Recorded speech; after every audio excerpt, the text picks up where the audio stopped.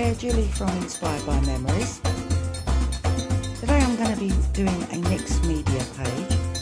I'm a bit naive to the medias, although I do use lots of different types on individual layouts. This is a biggie for me. I'm using Gesso onto my page, which is a pink and like a taupe colour, which will go nicely with my daughter's wedding photo. I blend it out in a circle pattern. Now I'm going to cut these rosy out, fussy cutting, because I think they're so pretty, and just want them cut out in case I do need to use them.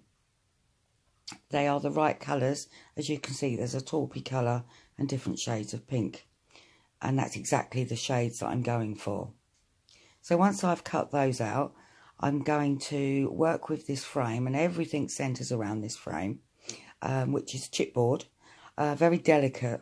So what I'm going to do is just put it on the page to mark out where I need it to be, and then I'm going to put it away safe.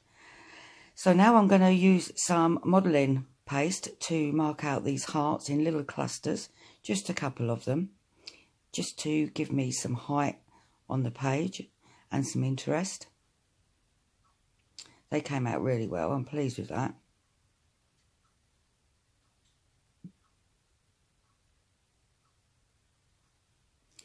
So there I am, marking the frame and putting it away.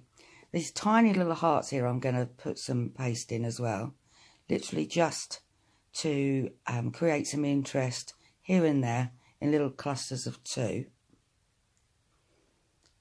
And you can see there, just about see there, the circle of gesso now that it's dried.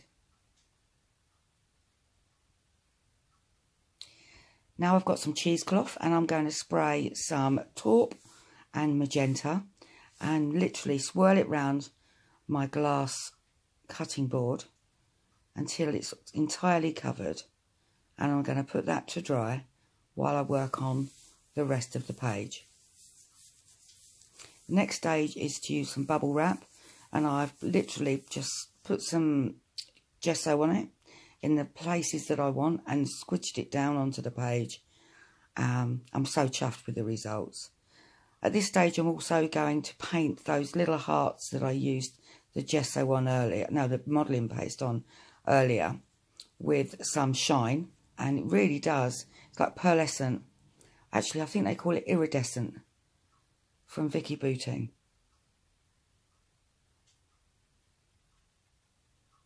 Just laying this out just to get an idea of where things are going.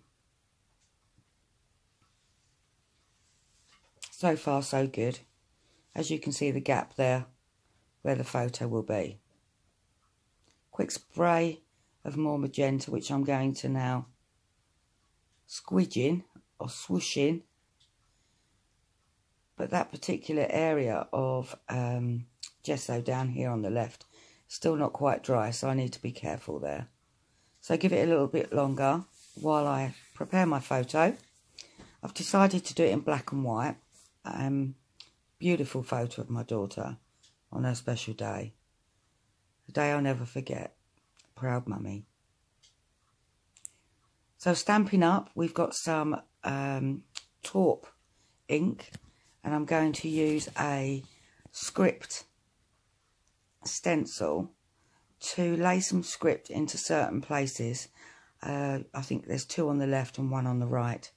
Now the wording is beautiful, however that's no good because you're not going to be able to read it, because I'm only using little areas of it and then fading it out. So I'm using my blotting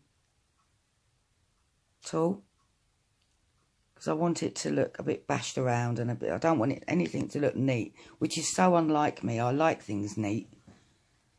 The page is really coming together now.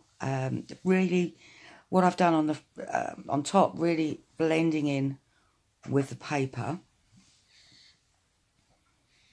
And now I've got a chipboard script saying "Dream Today," perfect for a wedding. And now we're going to put it all in place. So stretching out the cheesecloth, lovely and dry, to where I want it to go. literally around the words. And I'm going to put that down with the glue gun. So the picture can come in on top. And first of all, I've laid down a doily, which is sort of pearlescent.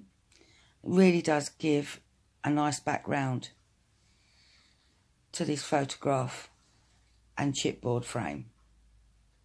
Just makes the frame look larger and really stands out against that cheesecloth.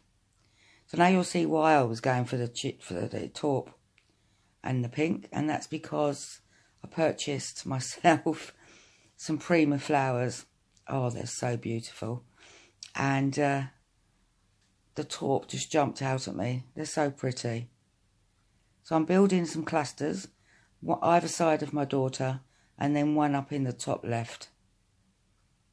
Different shades of pink, peaches, beiges, and creams. I love the way you can see the wording and the gesso and hearts through the cheesecloth. I'm so pleased I chose to do it in a darker colour. If you look on the right, you'll see this ribbon that's got leaves on it, baby pink. That's what I'm putting in now.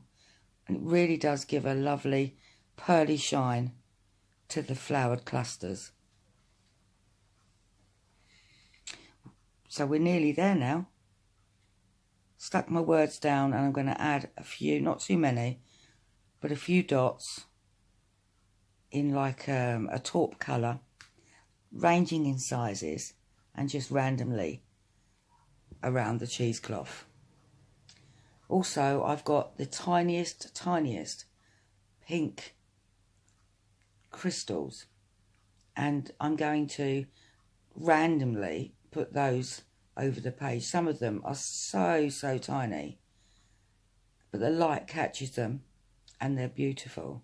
So I'm placing them around the page and also on the cheesecloth, just to give a little bit of bling. I didn't want it to be too blingy, because on the photograph there's this beautiful, it looks like a brooch but it's not, saying love, and that is blingy enough. It's just perfect. So I hope you've enjoyed my video today. And here's some photographs, some close-ups of the work I've done. I think you can see it better through photographs rather than a video, even though you do need to know the process to be able to achieve it yourself. I'll see you all again soon, and thanks for watching.